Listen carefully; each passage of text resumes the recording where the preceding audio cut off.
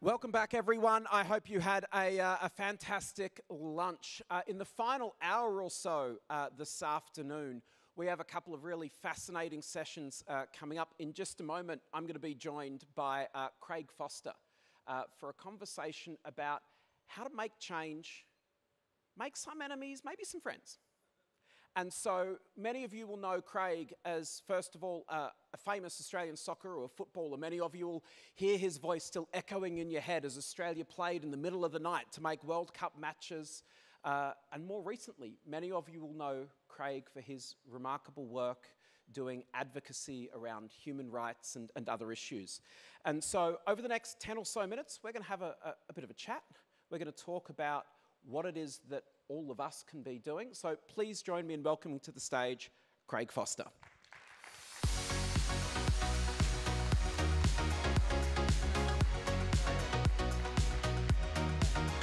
Hello. Hello, everyone. Lovely to be here. Hi, mate. How you going? Yeah, good. Now, back home. It's good to see you. It is. So Craig once gate crashed the Global Citizen Festival. But when we were there, we had this great conversation about making change. And I think the last time we were here together in Melbourne was just before the pandemic. Yeah. And you'd just come off the back of running a campaign that some of the folks here might be aware of to save Hakeem. Can you tell us a little bit about that? And can you tell us a bit about what Hakeem's up to now? Well, for those who remember it was 5 years ago, almost to the day, actually. And the reason I know that is because I met with him yesterday. So, you know, I can report that he's really going great, and his young family has a young son who was born kind of only 18 months after he got out of Bangkok prison. But essentially, he, you know, the impacts of breaches of human rights like that, and in that case with Hakeem it was breach of refugee rights and refugee safe travel over to Thailand, got imprisoned, and you know, several royal families were trying to get him back to Bahrain, essentially. The impact of that is lifelong, sadly, and so that's why fights for human rights, including through sport, are so important, because once those things occur, people live with that impact forever. So tell me, how did you go from being a well-known Australian sports broadcaster to someone who is knocking on all the political doors they can find to get Hakeem freed? Well, sport does provide that opportunity, and as you heard earlier, I think from Elia and Moana, you know, it can be more difficult when people are in their career, but after sporting career, you know, it's super easy. So more washed up sports stars speaking out. Yeah, get in touch, get in touch.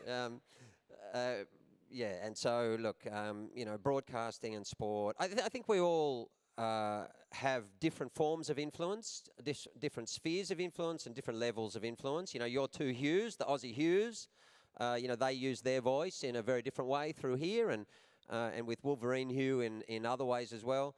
But athletes can certainly use the profile they have and the recognition that many Australians, often tens of millions of Australians, give them to highlight and amplify important issues that are important to them. I think what's vital is that they anchor that advocacy, or what I like to think is, you know, in the kind of sphere of social justice, human rights, and, you know, objective principles around how everyone should be treated. And so you've campaigned on these sorts of issues for years. You went on and you've studied human rights law, and I'd love to understand a bit about what do you think makes for an effective campaign, looking now as not famous Australian Craig Foster, but human rights campaigner Craig Foster. What are you seeing that's really moving the needle these days? Well, don't use the word famous. I mean, you guys are working with like truly famous people every day, but so that's a bit unkind. But I would say that you guys know as well, if not better than anyone, what the power of campaigns are, because that's, you know, really the nexus of what you do, and that is about citizen power, people power, and that's what happened in Hakeem. You know, like, it touched over 30 million people who contributed, and what we know, of course, is that it only takes a small % of a population, and therefore another population, and then a third and a fourth, and all of a sudden you have a movement around the world, and when you have a movement, then decision makers and political, inverted commas, leaders, you know, are bound to listen, because as soon as it is going to impact them, and by the word leaders, I also mean sporting governors, for example, FIFA and IOC and the type of groups that we work with and sometimes against out of necessity, they must listen when enough people come together and say, okay, this is how we feel, this is how we see the future, and you're not aligning with it. So you've got an audience here of hundreds of people here in Melbourne, but also the entire Global Citizen community around the world. Right. What's the role that you think sport should be playing in advancing human rights in the next few years? If you were going to go, hey, here's one thing I want to see sport stepping up to do. Well, all sports should have human rights policies, and it should see, its kind of social programs and campaigns through that lens. And what that does is it creates an objective set of standards by which sport can hold itself to, and therefore hold its member countries to as well, and that's most important.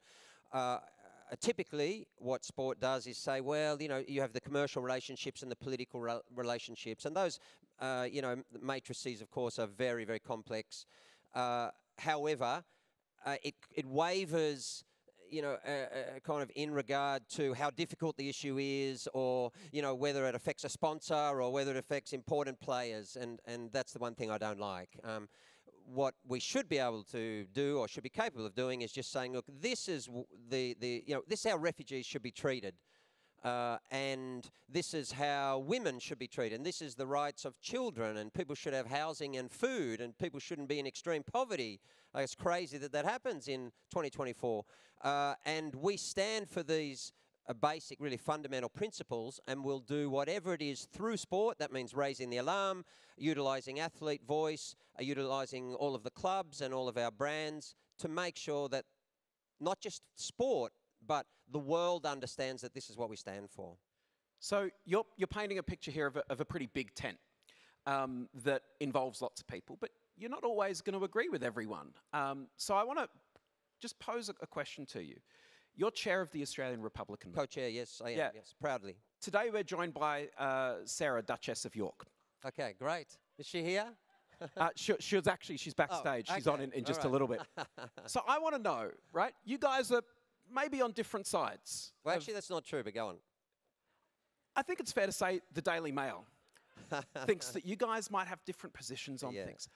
How do you, when you're talking about these big picture ideas, how do you talk? How do you build a bridge with someone who might be pretty differently inclined great question. to you? Lovely, thank you. Who am I talking to? Am I talking to all the UK here? Am I talking to all of the Commonwealth here? Am I talking to? Look, it's really simple. The reason I'm, apart facetiously saying, but actually we're not on different sides, is because to a large degree we're not. In other words, people see the Australian Republic and our full independence. That means having an Australian as our own head of state, which is something incredibly inspiring. It's one of, unquestionably, the most important and inspirational moves that this country will ever make, right? So, and one of the reasons is that everyone, I'm assuming most of you are Australians, that everyone in this room, or your children or grandchildren, should have the right to aspire to be head of state. Thank you for giving me the platform for a great pitch to these hundreds of people. That's wonderful. How long do I have? And what that means is that that person in a multicultural nation should be able to be of any cultural background, or our almost 300, any faith background. That person should really represent us, and we think should also, of course, be Australian. Now, the reason it's not a rejection is because we're saying thank you in some ways, with the United Kingdom and with Fergie, as you say, we are brother and sister. We do have a shared history, but it's time for Australia to leave and go our own way. And we should be able to do that with a handshake and with a hug. It's not a rejection. This is not about the royal family per se, and it's not even about monarchies, but it's about us. It's about the time for Australia to make this step ourselves. That's why we're so excited about it. And you can all go to republic.org.au, Excellent go to join pitch. and become a supporter and member. Thank you. So let me come back. Let me come back to a question that you slightly avoided while doing a very good pitch. What's your message to the young leaders here who are knocking on doors of people who are not always responding positively, or who feel like the young people might feel like they're in opposition to? Yeah, great. That's okay. So that you did ask me that question. You're right. Thank you for the reminder. So the key, in my perspective, is you have to keep the conversations open and don't attack people for having a different view. And the reason I say that is also from a personal level. So, I'm an anti-racism campaigner and human rights campaigner and many things.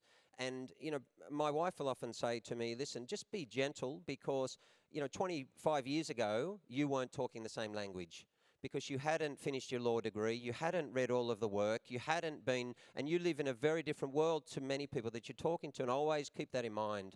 We're all on a continuum of a journey of understanding, and most people are inherently good, but have very strong views, and we shouldn't entrench those. We should keep that space open for us to have a conversation and a collaboration, and it's important to agree to disagree until we can agree. Fantastic, and a lesson I know we've got many of our youth leaders in the room. I think that Right. that sense of how we build that bridges is going to be vital. So we're about to run out of time, so I want to throw one very final question to you. What do you think Global Citizen should be doing on sport? Supporting human rights. I think you should be championing climate action and some of the big existential issues which take a global citizenry to bring to life. Hundreds of millions of people can be collectivized and mobilized by you guys with your platform, and through sport you can reach them in a really effective way. So get sports involved, get all top athletes and former athletes on board, and let's go do it. Let's go change the planet. Brilliant. Craig, thank you. Okay, all right, my pleasure. Thank you. I'll go see Fergie. We're excited to be doing more of that here at Global Citizen. Please join me in thanking Craig Foster. Okay.